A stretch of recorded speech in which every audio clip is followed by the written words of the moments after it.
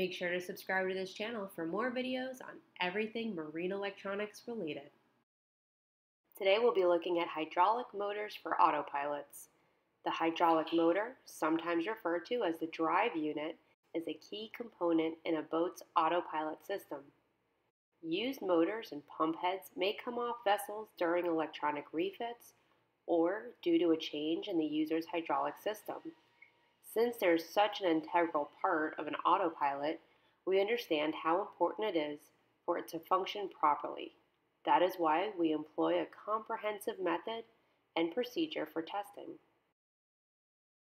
Before being tested, the motor is separated from the pump head and then completely disassembled and inspected for damage and abnormalities.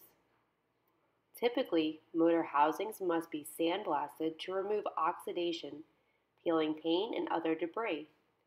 Once it is free of any debris, we can thoroughly inspect the motor housing and determine if the quality of the metal is serviceable enough to be refurbished. Motor assemblies that are in good enough shape move on to be painted using marine-grade primer, enamel, and clear coat.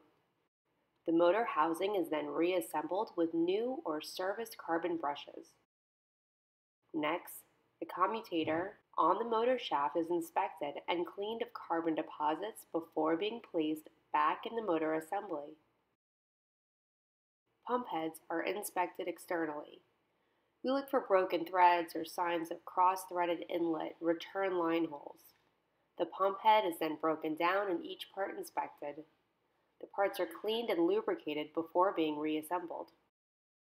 The motor and pump head are then joined together before being brought over to the hydraulic test set. The motor and pump are connected to a port, starboard, and return line. The reservoir is pressurized to 20 psi. The lines are then opened. A switch is used to select motor direction in order to simulate fluid being drawn from port or starboard sides. Flow rate is monitored using a flow meter and current draw is monitored using an ammeter. An adjustable shutoff valve is used to simulate a load in the system, and a pressure gauge is used to bring the system up to a desired pressure. Most units are put under a 300 and 500 psi load. Their flow rate and current draw are both monitored during the flow test to determine if the unit can perform within manufacturer's specifications under real-world conditions. The motor is then turned off and the hydraulic lines are closed off with a shutoff valve. Any fluid that is spilled during the setup is removed from the pump head and surrounding area. A paper towel is then placed under the unit and the unit is left for an hour while pressurized to check for leaks. If the system does not leak, the unit is then taken off the test set and all fluid is drained from the pump head before being listed for sale.